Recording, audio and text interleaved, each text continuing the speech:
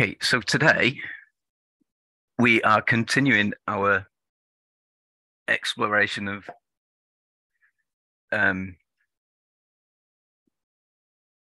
of front-end technologies for the Shiny user. This is for those who might be watching on YouTube. This is a book club that we're running through the R for Data Science online community through the Slack channel. We're working through a book called Outstanding User Interfaces with Shiny by David Granjon, and we are currently on chapter 3, which is about identifying dependencies within a Shiny application. So what, additional scripts or whatever your app is depending upon. Oluwafemi will be taking us through the content of that chapter, and yeah, there's a few of us in the room now. So we're all being recorded for YouTube, so be polite, everybody. Yeah. So how did you find this chapter, by the way? I think the chapter is interesting, but though it's quite short, it's a short chapter. When I go through the whole chapter, it's quite short. Yeah. Cool. But okay, so it's quite useful. I mean, the techniques that are in here are quite useful in case you've got clashes of dependencies or anything like that, which can quite easily happen. Anyway, I'll leave it to you to talk us through the chapter. Are you happy for us to ask questions while you're chatting away?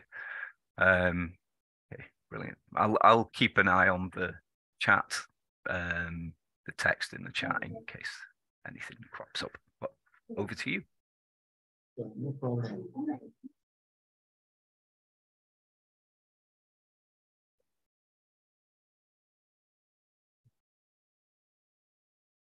Okay, thank you very much, Rosh. I think today we'll be looking at we'll be discussing about chapter 3 of the book, which is about discover Shiny dependencies. So like for our learning objectives, so we are going to understand the various dependencies that are involved in Shiny, because when we start our Shiny apps, there are some other dependency package in which Shiny require them in order for it to really work effectively. So those are what we'll be looking at in this chapter. So basically, as we all know in the book, as they do discuss, is that every Shiny app, a Shiny app, as we all know, that is a Shiny app help us to transform our R code to HTML, which is going to be like the front end, the web application in which we are using. So they kind of say that Shiny creates a HTML code for us. It is not enough to design beautiful app with user interactions, but in order for us to be able to improve this app, we need to really have some kind of knowledge about the CSS to style this app, to make this app, to the look of the app to be very effective. We also talk about JavaScript there in the app. So they also explained in the book that every app, that when we have our default Shiny app, where we have the UI, the float page, then we just have a text, which is just telling us like a hello world. Then we have the server part, which is a function of inputs, outputs. Then here we are removing the session.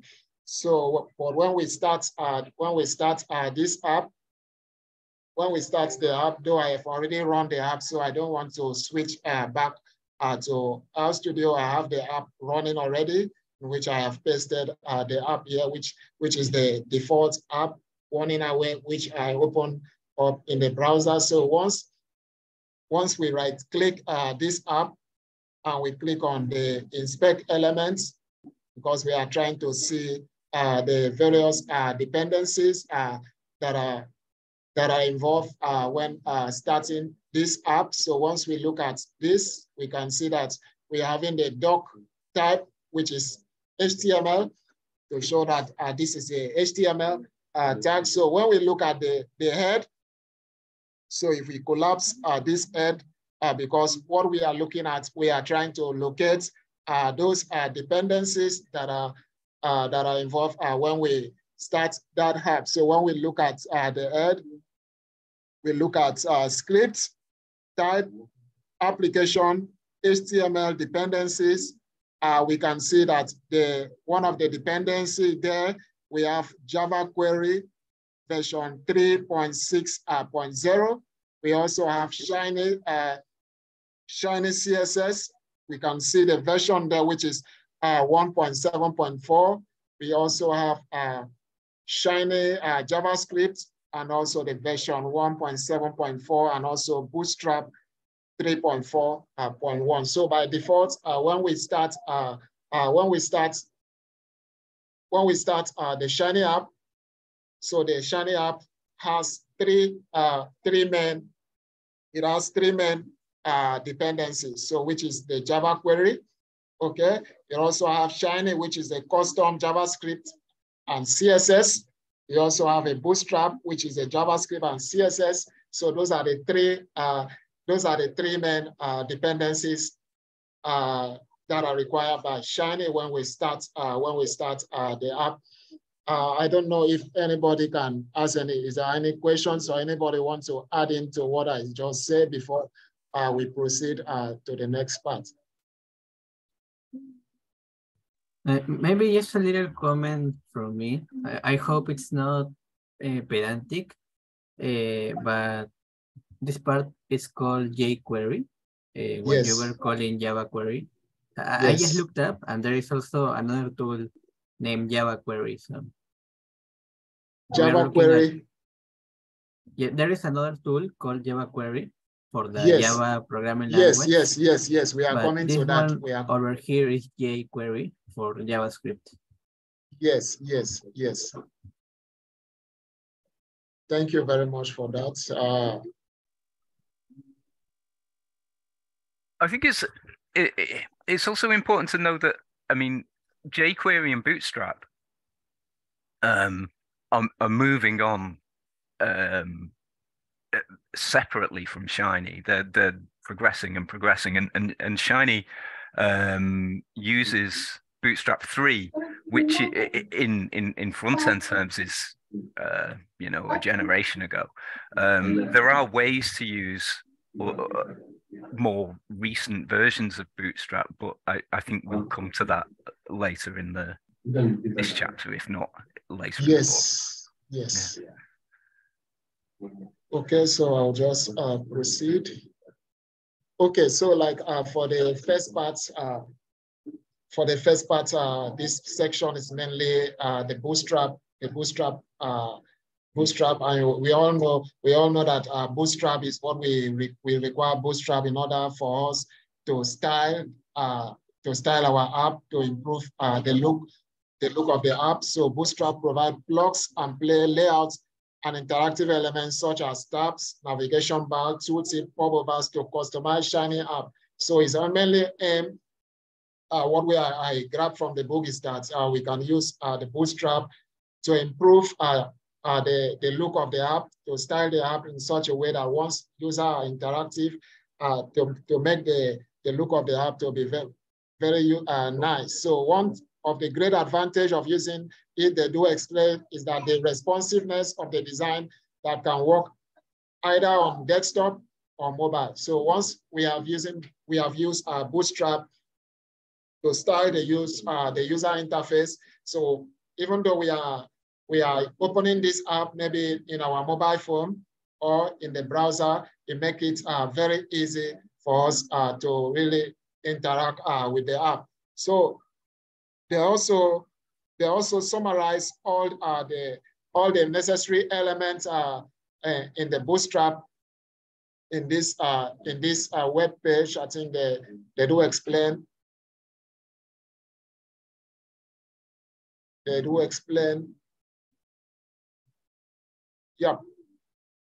So they do explain they do explain all the necessary bootstrap in this URL. So like we can have an application, the title, which is the hello world. Then we have the sidebar layouts, sidebar panel.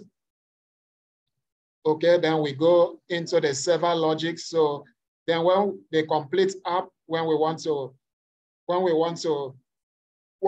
use the bootstrap, we can just define our function, which has a title, responsiveness, the theme, the language. Then we can pass in the bootstrap function, which is like a div, the opening div, which is the class container fluid. Then here we have the title, the responsiveness, and also the theme. So we can have this as a function.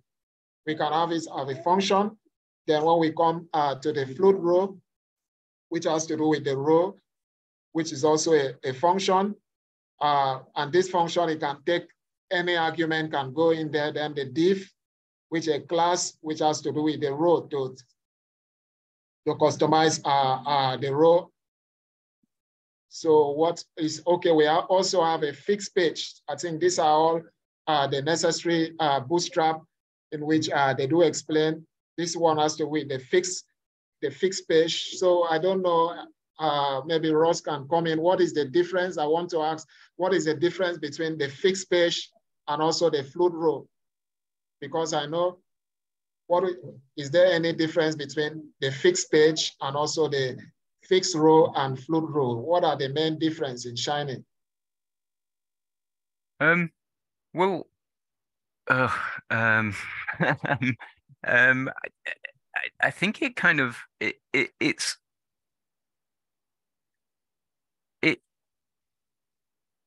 that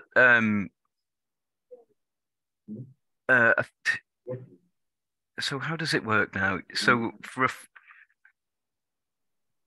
is it about how you specify it, or is it from a user perspective? So in a fixed page, you typically have to fill up every column, and I'm not entirely certain how to explain it, to be honest. I've very rarely used anything but fluid page, really. But maybe there's someone in the room who knows better than me. Maybe Lucio might know. Sorry. Yes, but there is there's a layout guide hold on, I'll post it in where, so for example, someone else has posted it as well, which compares the different main kind of page layouts that you have in Shiny applications. So like the sidebar layout and things like that. Fixed page. I guess it's not responsive, like it has a fixed width, maybe.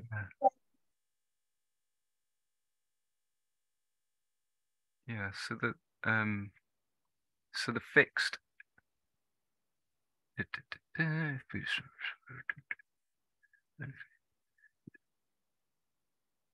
Yeah, so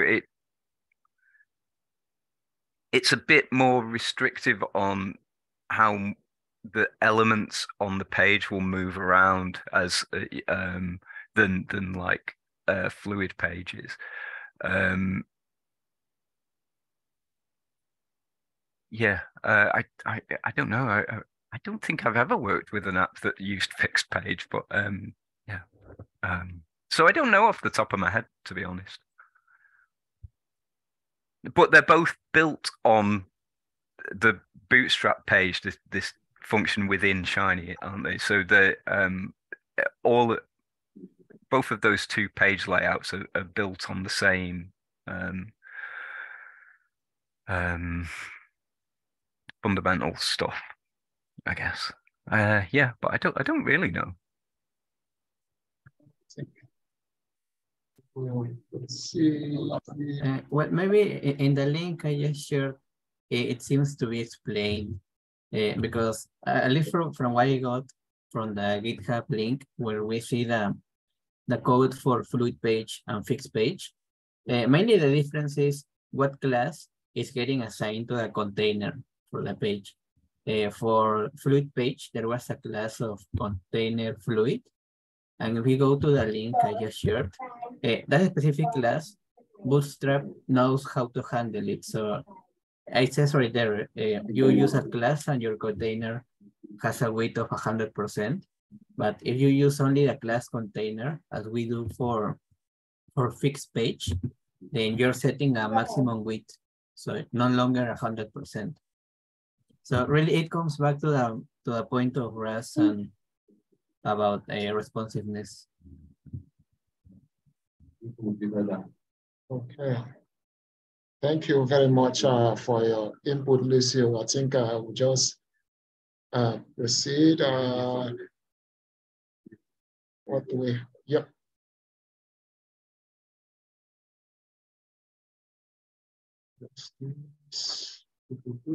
Okay.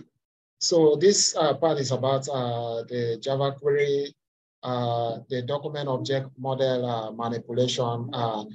Okay, because the Java query, I think it allows us it allows JavaScript developers in order for them to perform the document object model manipulation. That is, we are interacting directly with HTML elements in a more user-friendly manner than using the pure JavaScript. So here I have two different code snippets. One is for the JavaScript, and one is from Java query. So what these two code snippets are doing is that they are just simply using select the button, allow user to select a certain, to click on the select button. So we can see that we have this, which is so sorry. We have this, which is about, which is just for user to just to click me. We can see that between these two code snippets, we can see that the one coming from the Java query is a more user friendly, because we can just see we have just 3 lines of code, which is doing the same thing, which is giving us the same results, because this is from the Java query, which is just, it has a $sign, my button, which is going to be the click button, which the user will click, then dot on, which is always click. So the user is going to click that button, which is a function. Alert is going to pass in the alert that, oh, you click me. So it's going to alert the user that you have actually click the button. Is going to return this alert, you click me. So this is the same code using the JavaScript. Is the same code just like in Java query, but is more intuitive for we to stick with the Java query part of the code. I think there's some explanation in which I do skip from here, which is in the book. There are some other explanation in which they do explain in the book. They said the Java query library provides support. It provides support for Shiny by shipping the necessary contents. But nowadays, many websites and framework like the Bootstrap 5 that we all know, which like the BSLib, tend to avoid they tend to avoid the Java query, so as to gain what? To gain performance, that is speed. Yet most Shiny and JS code still uses it and won't be removed anytime soon. But they say that Shiny still makes use of Java query, but it will not be removed, because now they seem to move from Java query using the Bootstrap 5 in order for we to be able to style our user interface, to make it more responsive, to make it more intuitive as the user interacting as they are interacting. Okay, I think, thank you very much. I think Lucio.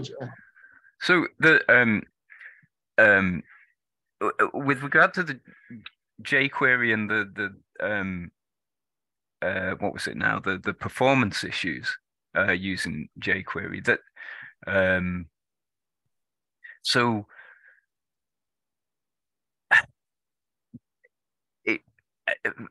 there's few Shiny apps that have as many moving parts as like a kind of like Amazon.com or something like that, or YouTube or whatever. It's I do wonder whether we necessarily need whether performance issues in a Shiny app are likely to be due to jQuery. I'd be surprised if it's not the slowness of R or the slowness of other parts of the code that may be bottlenecks. I imagine jQuery would be down the bottom of the list of things that might be causing your app to be slow. But yeah, I mean, I do like the syntax compared with the JavaScript equivalent. But, yeah. Anyway, sorry, I didn't mean to butt it. Okay, thank you very much for your inputs. I think I was hoping if I could make a quick comment about what I think Trevor, who asked about Trevin, sorry, who asked about Python. Could I share my screen for only 2 minutes to answer his question? Okay, let me stop sharing. There is no problem. Okay, so Trevin asked about which dependencies are using, is Python for Shiny? No, sorry, Shiny for Python using. If turns out that if we access the link that I just shared, that is really just an example really of a Shiny application using Python. Wait, let me open it again. I think I lost it. We can check actually which are the dependencies. So, well, we first have to wait for the app to run. There is this part on the right. And what they have set up for us to be able to look at this app is to insert it via an iframe. So it's like an HTML tag to contain a page inside another page. So now that we press Ctrl+Shift+C in order to inspect this particular element, this input, we get over here, right? That there is an iframe that it's really the page for the app, for this Shiny app. But if we access its head, we can see that the dependencies, they are mostly similar to the ones that we are accustomed to in Shiny for R, for example, jQuery version 3.6, but there is a difference over here with Bootstrap using version 5. At least the example that I ran for this chapter, they were using Bootstrap 3.41. Yeah, I guess the question then becomes whether that Bootstrap 5, whether they've done anything extra to kind of quote unquote upgrade to Bootstrap 5, or if that's the default. Yes, and also it's also a part of, well, I wanted to share this part, a comment about the author of Shiny, also for R and for Python, because they aren't going, I mean, they aren't going to keep updating the jQuery version for possible future releases of Shiny. And it's mentioned over here. I think I didn't share it. Let me share it again. And that's the fact that if one uses the event listener for DOM content loaded, that is to perform some instructions, some code, once the HTML code has already been rendered into the page. Well, this is a usual way to do that with vanilla JavaScript. That there has to be some conflict when a person tries to perform this type of listener with Shiny instead of just using jQuery. And at least the conclusion that I got from what the author has said is that they're going to be limiting the use of the jQuery version for even possible future versions of Shiny. And I think the consensus is that it's going to be jQuery version 3. So it's mainly Bootstrap. That will be the dependency that it does get updated. And that's it. Thanks. Yeah, thank you very much for that.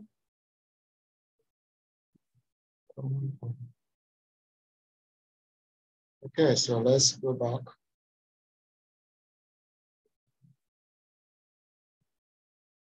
Okay, so this part is mainly about the custom dependencies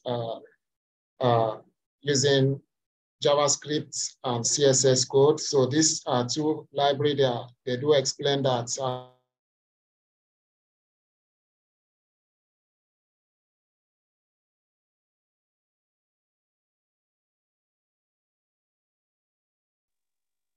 Right, we've got a little bit of a bug in the system somewhere.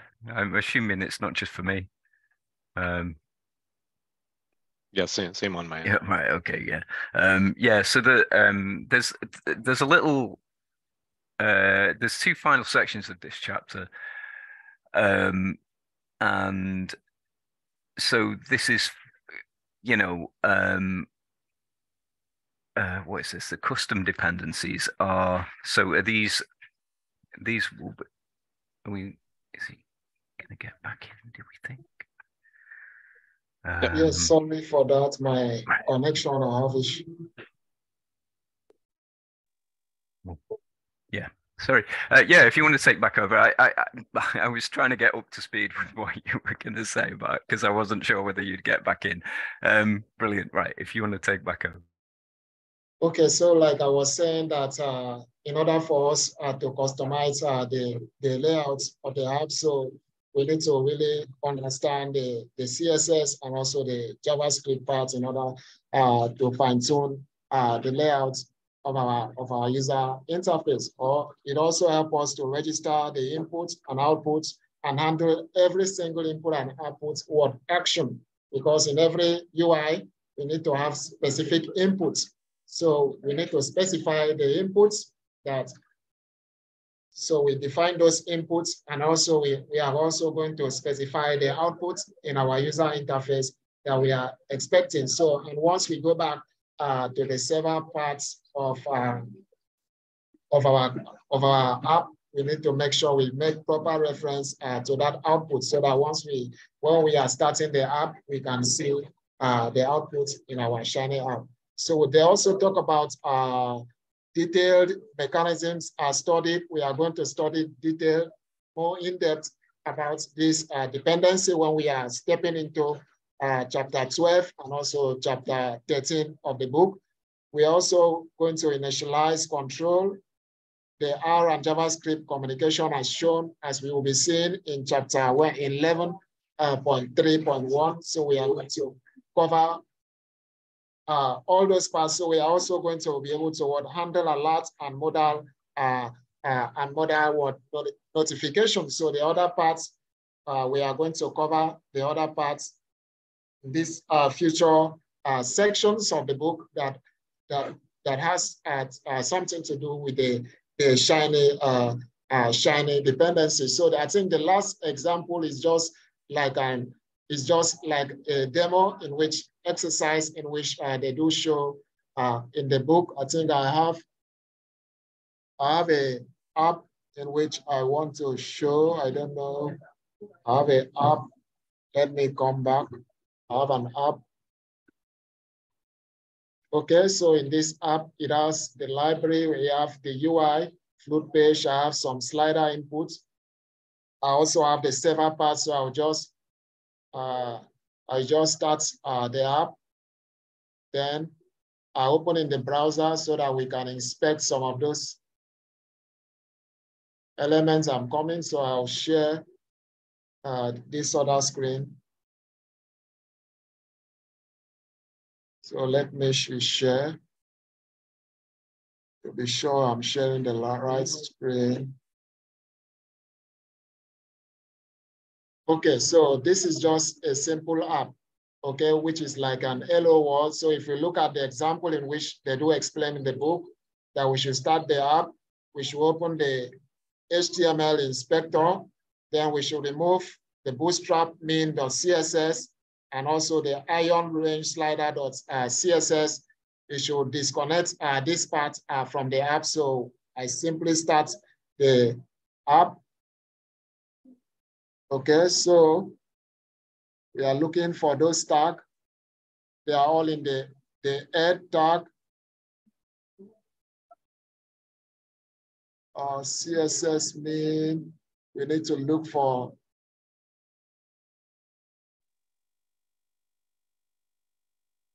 the elements. I think you might be looking in the elements for the book club notes there rather than the Shiny app that you'd developed. So if you go onto a different tab, you know, the one where your Shiny app had opened. Yeah, this is it. Okay. Right. This is it. Okay, so I inspect. Okay, so I look at the head.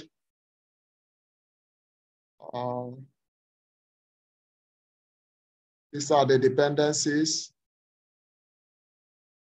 So this is one of the tags, the bootstrap main.css.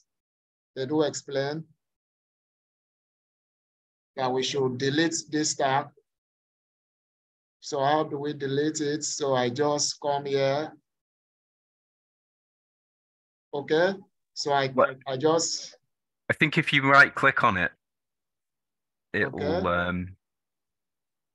no, if I right click, there is no, it's just cuts. That's funny.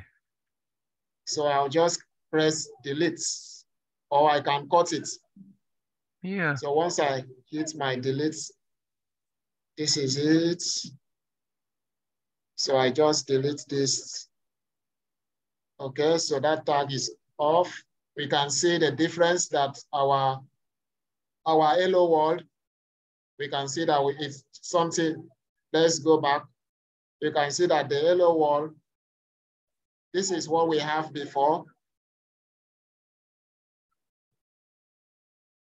We can see the hello world there. So we look for the bootstrap main.css again. Bootstrap main.css. So we'll look at the hello world, the difference, so that we can see that there's something changed. So once I delete this element, you can see that the hello world, it changes that element. So the next one is the ion range slider.css. So I need to look for that element. I need to look for that element.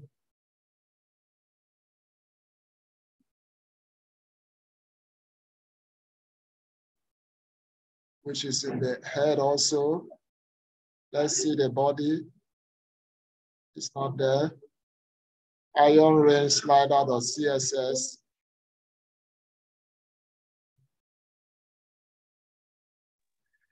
Is this hello world ran using the run example? Yes.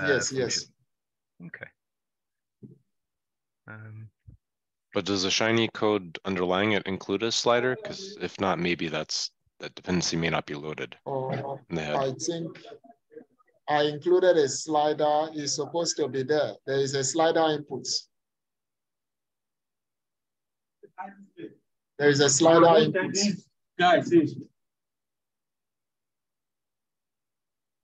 That's funny because would it be okay if I share my screen? Because I've Yes. Hold on.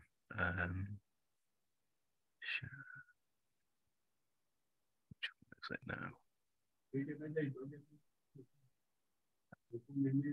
Why is it so difficult?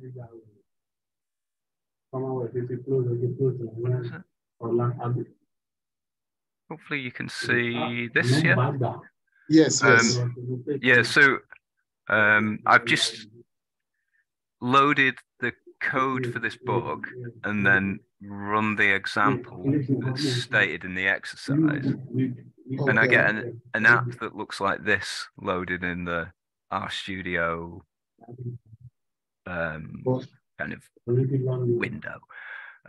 I can open that in the browser because it's usually easier to do DevTools type stuff in the browser. Right, so now If I Inspect. inspect that, the head contains Yes. for this thing, it does include that iron range slider. Was it the CSS? Okay. Yes. You have to delete that element. So what I would normally do, so in the browser, I can right click on things and then do delete element on them. So I should be able to do that. And that's changed the structure of that slider. Yes. Another one was bootstrap main.css. That one. So this should break a lot of the formatting. Certainly, yes, the Shiny's changed and stuff, and yes, a lot of yes, the things are starting to sit on top of each other in a way that they wouldn't normally. So yes. I don't know how to get back to it, but anyway, I'll stop sharing my screen and you can take over. Yes. Okay. I think just the last part is just about like the conclusion for the chapter. So mainly talk about that when we are working with Shiny, that Shiny, it deals with a lot of this. There are a lot of dependencies. Okay, so there are a lot of dependencies in which Shiny require as we are working with the app. But by default, some of those things, they are not loaded when we start the app.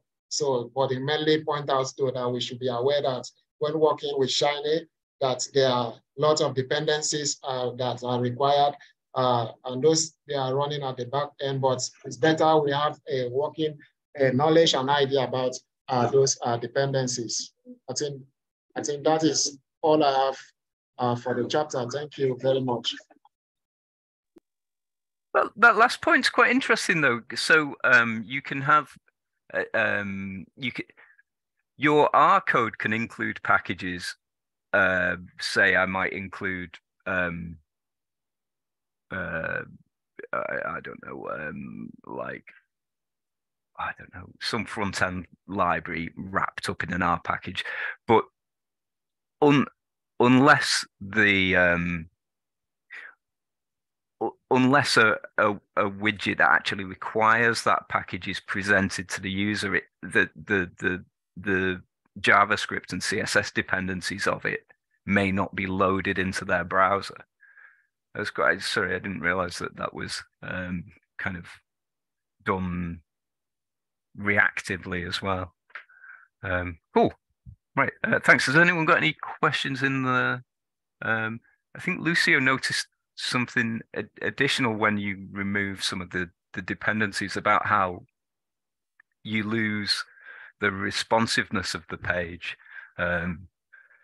when the CSS files were deleted as dependencies, which is quite interesting. I have maybe a silly question, a fundamental question. So am I right that when, let's say on the R side, I load the Shiny library, is there no avoiding, or rather I should say, is Bootstrap going to be part of it? So I'm automatically getting Bootstrap as kind of, my front end framework. Is that right? I mean, let's say I did something like just created a tag list.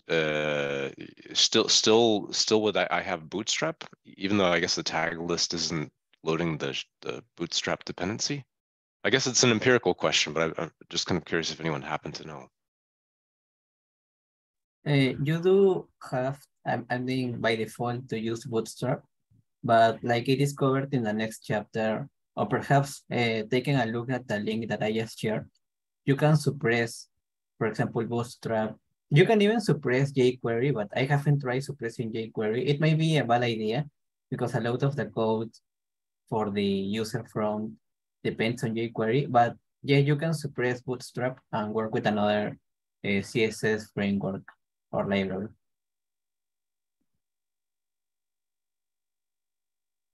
Yeah, thanks for the link, Lucio. I think I'd seen that in the next chapter as like an option for one of the frameworks they talk about, but I didn't realize it was a Shiny a Shiny function actually, suppress, where you could suppress the dependencies. That's I've just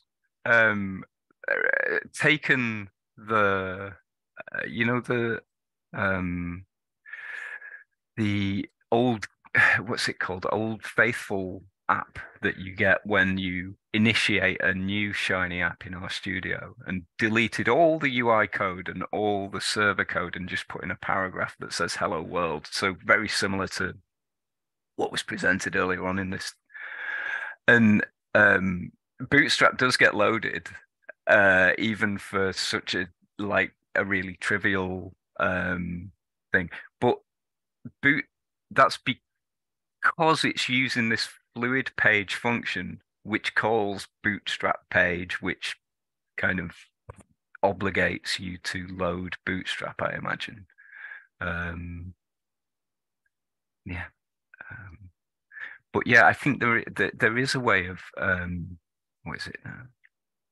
There's a way of turning off Bootstrap, isn't there? I can't remember the function. Do you put it into your UI code or something? Yes, you use such suppress dependencies with the Bootstrap argument as a string in the UI, and it doesn't get loaded into the page.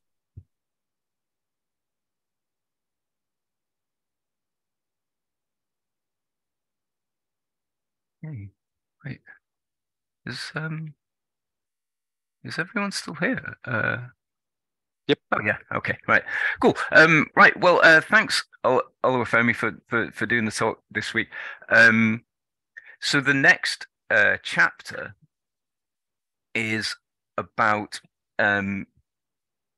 specifying. Well, probably specifying your own HTML dependencies and CSS dependencies and stuff.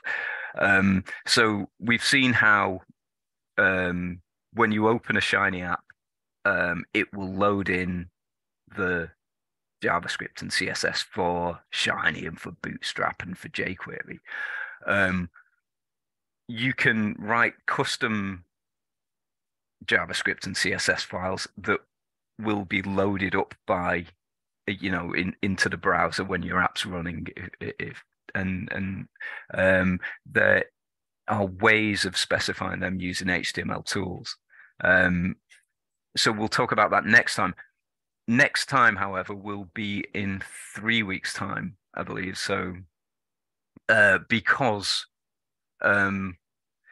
people, different countries change their time zone at different times. So we have to have a couple of weeks break at this end of the year and later on in the year to handle that. Because it can just cause headaches. So yes, I'll see you in 3 weeks' time to talk about HTML dependencies. Who's talking that time? Is it? I think looks like Jack. Yeah, Jack. Okay, great. Yes, Jack couldn't be here today, but yes, I'm sure he'll be here that time. Once again, thanks ever so much for doing the talk today and making the notes. And hopefully you've all learned a little bit. And okay, thanks. I was very intrigued to see the Shiny in Python example. That's quite interesting. And right, okay, good. See you all next time. Okay, see you next week, 3 weeks with time. Thank you. Thank you. Bye-bye.